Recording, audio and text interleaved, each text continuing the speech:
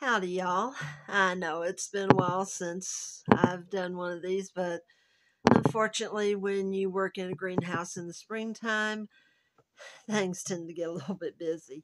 So I've had a lot of things I've wanted to do filming for y'all, but unfortunately, like I said, it's been a little bit busy at work, so I haven't had a whole lot of time. But I wanted to do a special one get started. Of course, as y'all know, I've done a lot on my mother's side. Did a lot of stories. So sorry, that was one of my cats. He knocked my tripod around. Naughty little boy. And yes, that's another one there in the background.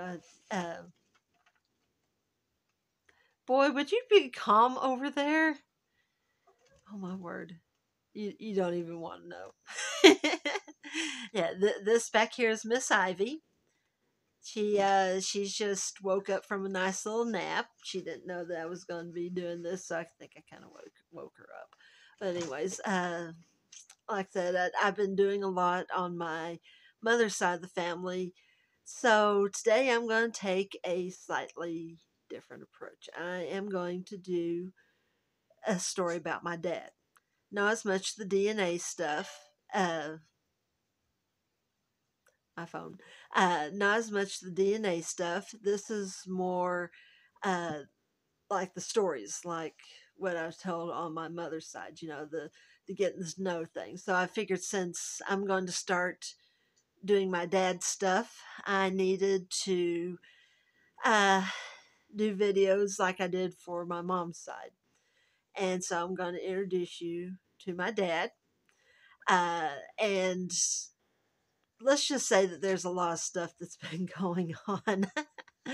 A lot of things that I already knew, and then there's a lot of things I didn't know that I'm getting information on even as we speak. I mean, it's like tons of information, and I'm getting some pretty good stuff to build for my dad's side of the family.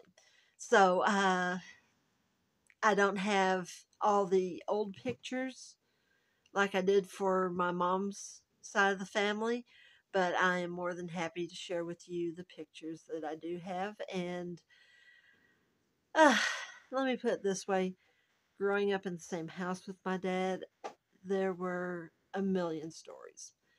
Uh, there's at least one story that I am going to make y'all wait a few months for. I know, I'm mean, I'm evil, uh, telling y'all to wait. But I'm of course filming this a little bit before so that way I can post it on a special date. This first video for my dad's side of the family, I am posting it on my dad's birthday. So anyways, let me just get started with his story so that way I can get everything set up and going and y'all can watch and enjoy his stories. So, anyways, let's get into some pictures. Okay, so where to start with my dad? Uh, First off, he was a lot older than me. As you can see here in just a moment, he was born in 1921. I was born, if y'all don't remember, in 74.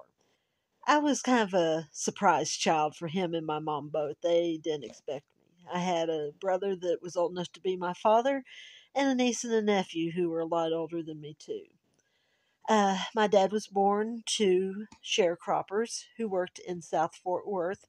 That's where they raised him and his 5 living brothers and sisters. He had 2 that had passed away. This right here is a picture of him with his first wife, Margaret. Margaret is the mother of my brother, Donnie. Uh, it was interesting growing up with my dad, to say the least. He went into the Navy, as you can tell from the first picture. After he got out, he eventually became a Christian and started doing missionary work. He ended up coming home at one point, and as you can tell, he started working security. He loved doing that. In fact, he loved it so much he actually started his own security business. Um, in case you're wondering why there's not a lot of old pictures of my father, that's because that very first one you saw of him in his uniform, he always called that his baby picture. That was the very first picture that he ever had made of himself. Like I said, his parents were so poor that they couldn't afford photography, and so he didn't have a picture made until he was a grown man. So every picture you see of my dad, he is an adult.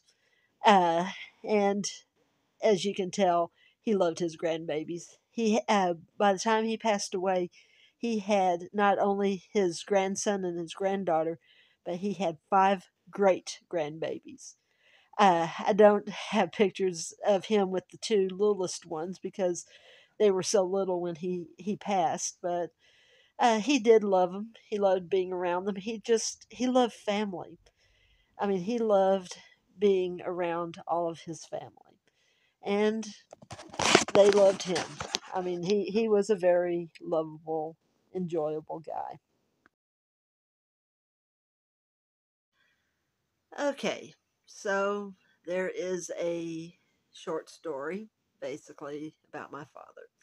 Uh, like I said, I didn't have a whole lot of pictures. I know there are a few more pictures of him that are around. Um, I'm just not sure where they're at. But yeah, so that was my dad. Um, I am posting this on his birthday. I thought it was a very appropriate and a very fitting way to kick off the Garrett stories is to do his story on his birthday. I mean, if you'll look and see what the date was, for his birthday, and you'll look and see what the date is that I'm posting this on, uh, he would be 102 years old. Yeah, I know my dad was old. Uh, like I mentioned, I didn't get that deep into it, but he was 53 when I was born. I was one of those that I wasn't supposed to happen. My mother had been, as if anybody remembers from her stories that I did back um, September, October, somewhere back in there. Uh, the stories that I did on her, uh, she had been through one failed marriage. And a lot of the reason that it failed was because her and her husband couldn't produce kids. They were married 12 years, and I know she told me at one point, said, I never even thought I might be pregnant. And then she meets my dad, and about a year and a half into their marriage, she goes, Oh, Loyd, guess what? And so they, unexpectedly had me. I like to tell people that they didn't do anything to prevent me. But yeah, it was interesting growing up in a home with my dad, being who he is. So many stories.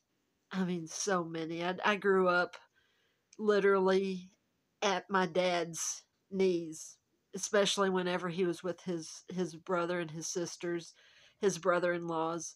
They would sit there and talk about all sorts of family things. Uh, my dad grew up in an area, South Fort Worth area, that it was kind of known as Rendon, Everman, Kennedale. Uh, it, they were kind of all three lumped together. They, like I said, that's how everybody thought of them, was Everman, Rendon, Kennedale, almost like a Tri-City type thing. Um, he was born, I believe, in Rendon, if I remember right. No, Kennedale. Oh, I'm gonna have to look at his thing. Anyways, he was born then, uh, in that area, and when he died, of course, he died in a Weatherford hospital. Um, he was 72 when he passed away. Uh, it was right after his 72nd birthday. In fact, it was 6 weeks after I graduated high school. It was a difficult time. High school was hard for me because he was really sick, and with trying to work and help my mother take care of him and trying to do a full school load for high school, it was challenging. It was very challenging. I know I used to tell people, it's like, they'd be like, oh, ladies don't tell their ages. They don't tell how old they are. And I'm sitting here, I was like, no, it's like, I want people to know and understand that, if I look older than what I am, why I look older than I am. It's like I claim every single one of my years. I'm not one of those that it's like, oh, well, I'm 29 and holding and holding and holding and holding. um, I don't do that. I have earned every single year of my life, and I claim every single year of my life. Um, like I said, my dad, I grew up with stories. I grew up with stories about him talking about growing up in the Everman area, the Kennedale area, the Rendon area. Like I said, it was all kind of almost like you kind of slipped in between the three of them there pretty easily. But I remember all the stories that he used to tell me. I remember all the things that he used to talk about. He grew up, there's a road in the Everman area that's called Wilson Road. And because it was called that because at one point everyone who lived on that road was related to the Wilsons. My dad's mother's side of the family, which of course I'll get more into them because there's a lot about them.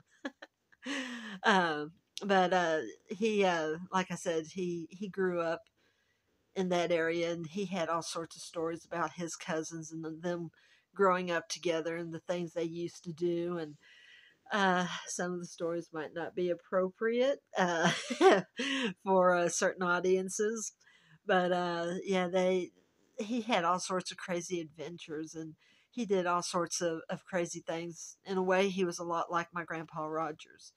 I mean, he did actually though go into the Navy. In fact, I know I didn't do a story on my brother. I did a remembrance of him, but my brother was born December the 15th, 1941. History buffs would know and understand what that means. Um, in in fact, 8 days before that was the day that lived in infamy. um, Pearl Harbor happened, and 8 days later, my brother was born. Um, I don't know if it was because Margaret stressed out a bit, with knowing that we were now at war, and he maybe came a little early. Truthfully, I don't know if my brother came on time, was a little early, or just what, but he was born 8 days after Pearl Harbor happened, and my dad debated really, really, really hard to go into the Navy or to stay home and take care of his wife and son. And I know I asked him about it one time, and he said, he says, the more I thought about it, said, the more I realized I need to be fighting for my country and making sure that not my newborn son could grow up in a world where he wasn't living under a dictator regime, like the ones like Hitler and like Japan were at the time. He realized that he couldn't do that. He said, he says, the more I thought about it, he said, the more I realized my son deserved a free world. My dad and my grandfather both were part of the greatest generation. They fought in a war that was unlike any war that had happened to that point. In all truth of the matter, we haven't had a war like that since.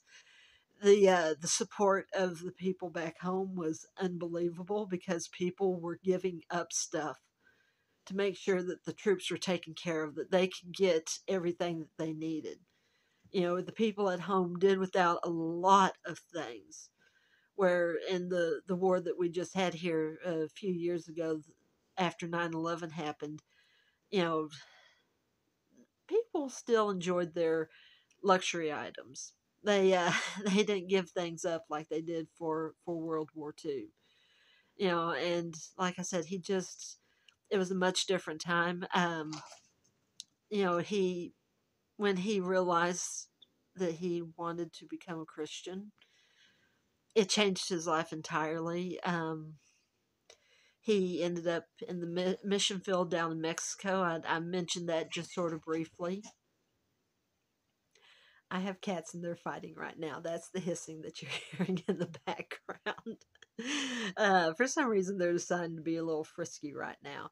Um, Anyways, but yeah, my dad, he went down to Mexico, and he and Margaret, they were down there for a while, and unfortunately, is what happens sometimes.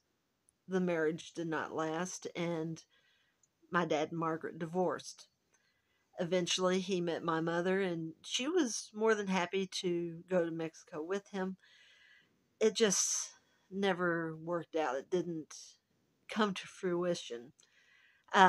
So he worked through a lot in the like the American South. He helped a lot of small churches get started. He helped them build youth programs. He helped them build Sunday school programs. Um, he did a lot to help small churches to grow. In fact, in the county where I live in, there are a lot of little churches that my dad worked at. A lot of them, the programs that they have were because of him. He really, really, really loved being in the ministry. He loved being a preacher. He loved doing that sort of thing. And yes, I am a preacher's kid.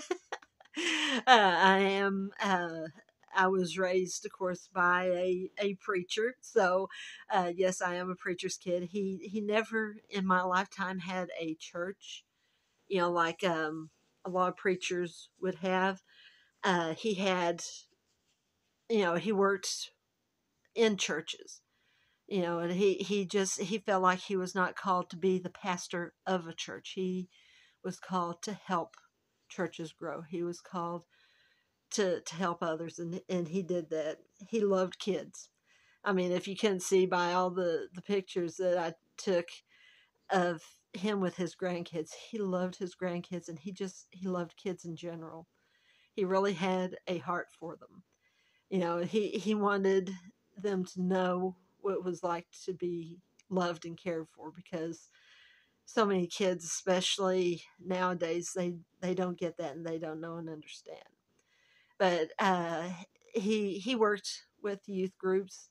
Um, I I remember so many times us going into a church, and it might be me and maybe one other kid, and by the time we got ready to leave there would be like 30 kids.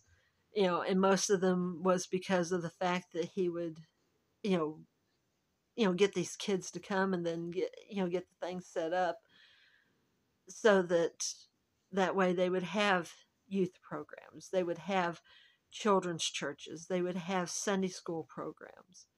He wanted kids to have a place where they could come and feel loved and feel at home.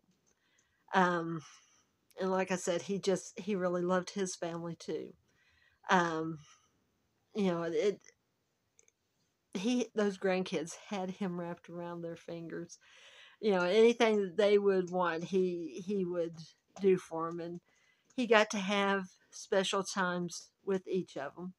Um, the three that belonged to my nephew, uh, we got to have them at different points and got to spend, personal, like one-on-one time. Krista mostly, because she was the oldest one, and of course she came over one time on her own, and then she came over another time with her her oldest little brother. The littlest one was not. That was my puppy dog. The littlest one was not big enough to come out yet, but he got to have time with them. I know another time, my niece and her husband, they were like, "Oh, hey, you want our two kids for a day?" And oh, let me tell you, he was so happy and so proud. He took them to church, and he was just like carrying them. This is my great grandkids, and he was so happy just to be around them. And he would call my brother and sister in law up and tell them like, hey, I really want to come over and see the grandkids. And my sister in law would call and say, hey, Granddad Lloyd's coming over. Bring the grandkids over. And we would go over there, and he would get to spend time, and all he wanted to do was to hold them. You saw the one picture there, uh, the one that he was carrying around picking up Easter eggs with. That was one Easter.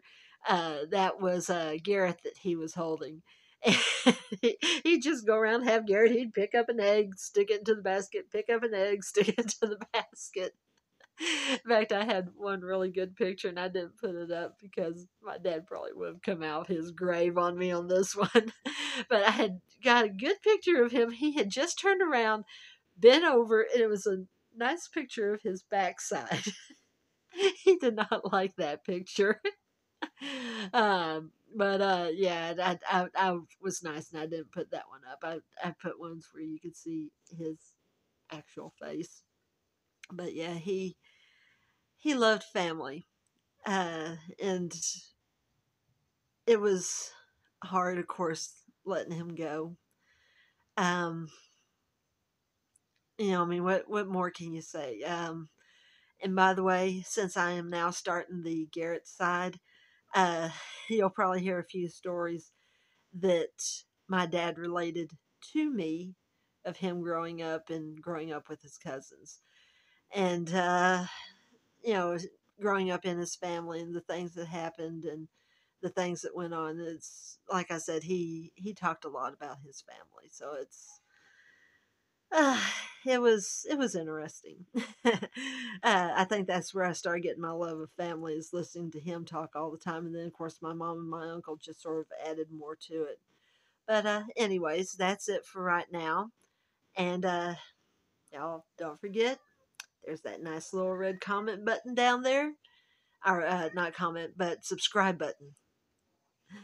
Sorry, it's been a long day. There's the subscribe button. Take and hit it if you will, if you haven't already. If you've already done it, you don't have to do it again because it's no longer red. It's You've already subscribed.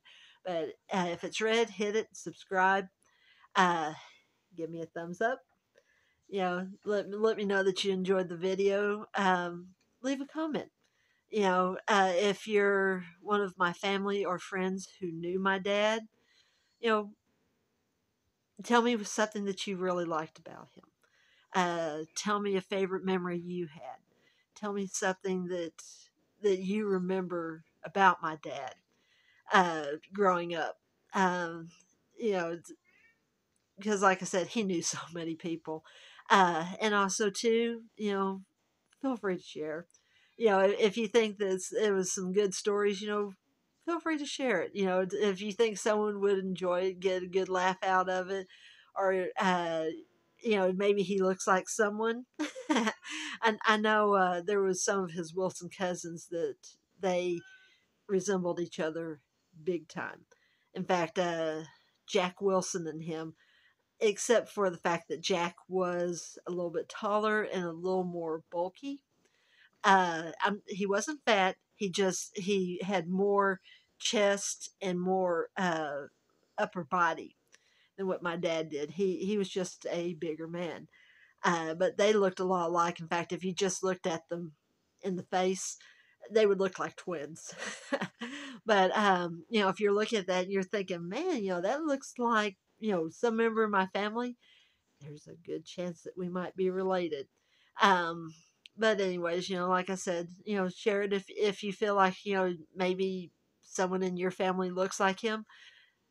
You know, maybe your relative would go, "Hey, you know what? I think that was cousin Loyd, or Uncle Loyd, or whoever." So just like I said, feel free, because that's how you find family, right? You share information, and someone goes, this looks like someone I used to know.